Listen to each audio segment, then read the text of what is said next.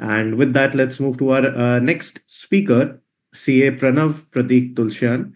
He'll be discussing about using AI to get your personal office assistance.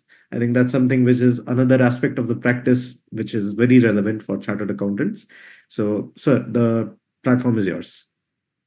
Thank you so much. Just wanted to confirm if my audio and video is coming fine.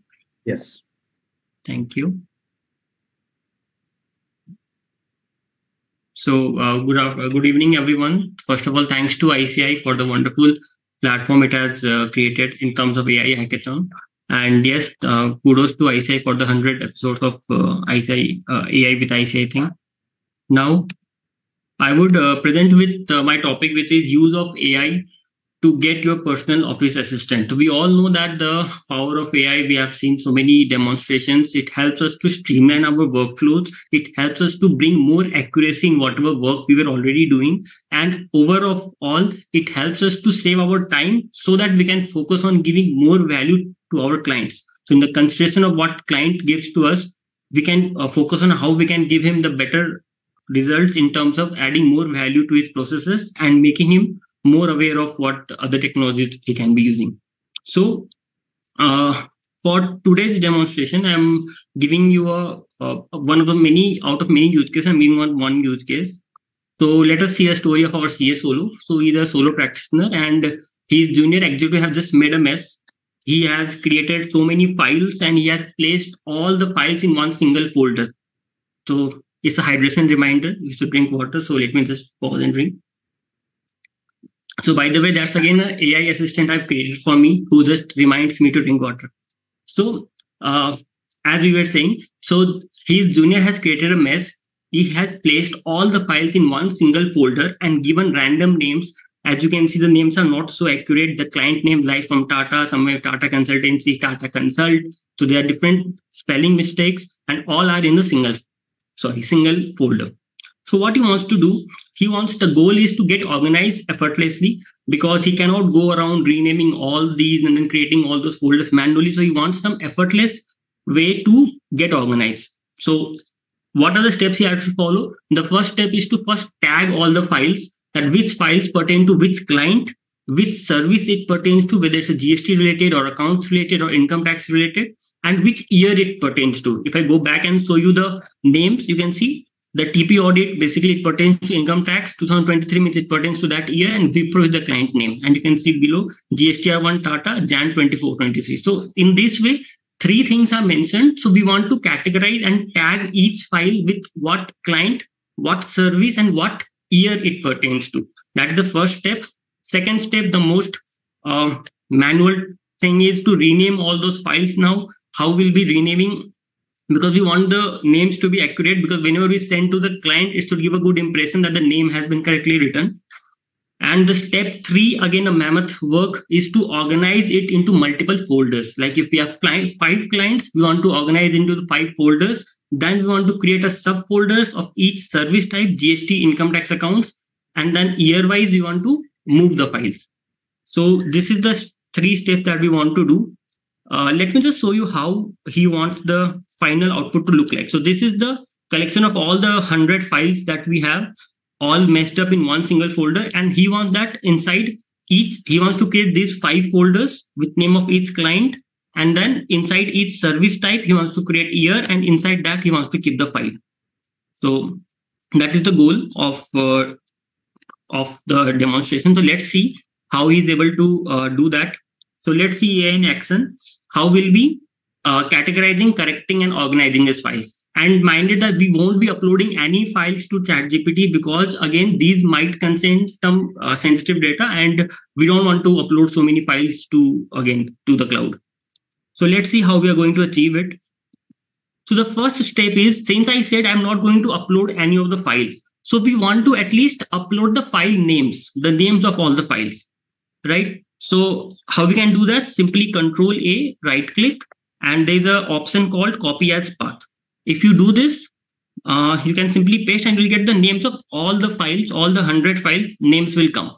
So as you can see, it's appearing a bit messy because all the complete path has come. I just want the file names. So in Excel, we all know there's a replace option. So we can simply go replace this much and done. So we got the file names. So we have this file's name. We can enter it like this, also copy pasting, but a better way is using a text join. I have just joined it and made a simple one single text of all the file names. So the goal is to again get the service type, the year, and the client name against each of these.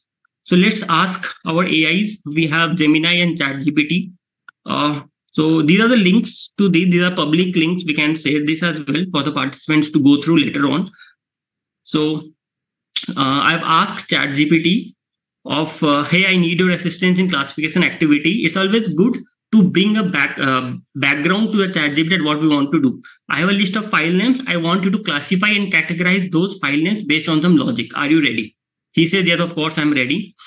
So basically, I have the list of 100 files and below is the classification criteria. We have to give on what basis do we want to classify. So each files need to be tagged with three things: the client name, and we have given the client name. We don't want it to guess what is the client name, because it's always better that we know these are the correct client names. Out of these 5 only you have to categorize. So this is the client name. Service type will be either GST or income tax or accounts. So how will ChatGPT know how to categorize? So we have given him the rule. Under GST, files will be like GSTR1, GSTR2B, GSTR3B. If file name has anything, it will be GST. If the file name has something like ITR3, ITR6, TP audit report, it will come under income tax. And if file name has something called balance sheet, profit and loss, cash flow, audit report, it will come under accounts. This is a service type classification. And third is the year. Okay, the poster reminder again that we should be sitting straight. So this is my second assistant who helps me to make a correct poster. Sorry for the interruption again. So yeah, we were saying to the year. So in the year, we have given him 3 possible options: 23, 24, 24, 25, and 22, 23. So we have given him that we have months like April 24, like the explanation of the financial year. We have done the entire prompt. And we have said, I want you to provide output in 5 columns for each file name. And the 5 columns will be original file name, client name, service type, year, and revised file name. And based on this, I want that these file names to be classified. I've pasted all the file names, and you can see it has given me a wonderful table structure which I can copy paste directly in Excel. But if you see in the year, it has given me unknown in many cases.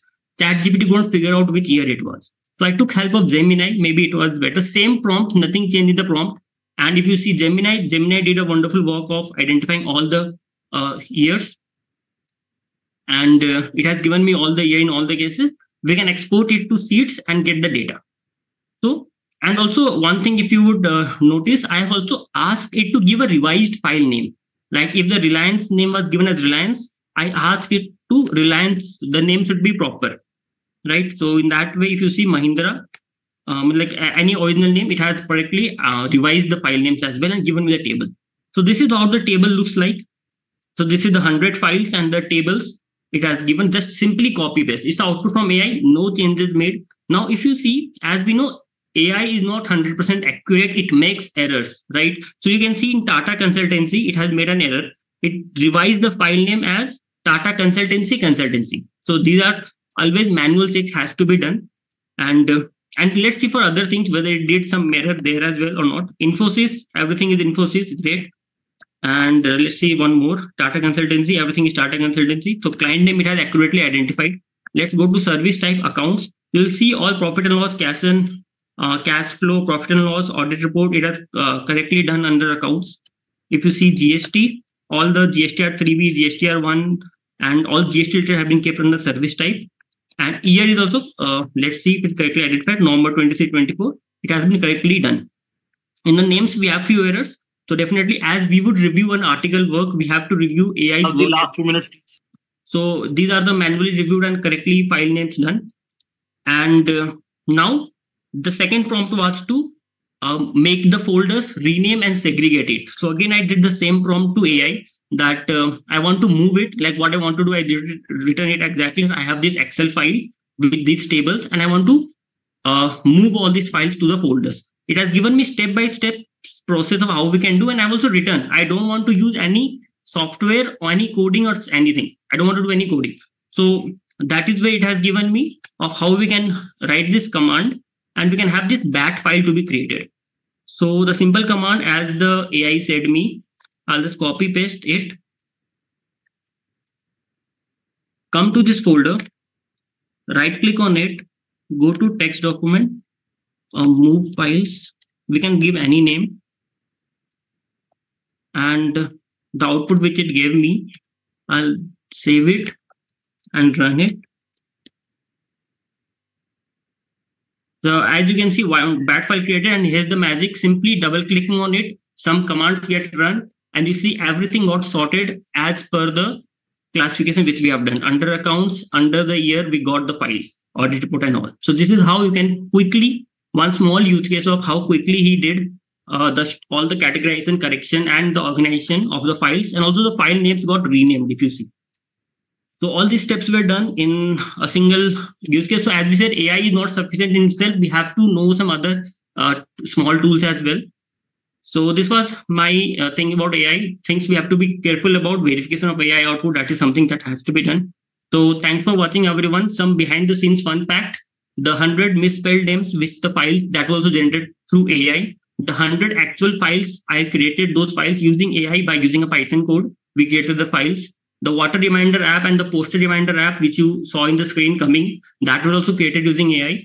All the images that are used in this presentation are created through AI. None of the images are Google generated or something. It is generated through AI, and this entire presentation is also generated through AI.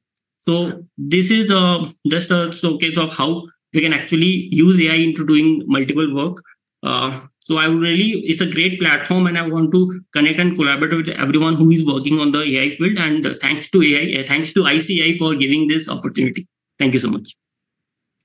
Right. Thank you very much. This was a lovely presentation, and I think having data which is completely arranged and structured takes you a long way. Definitely makes your life easier, and now we have a tool to do that.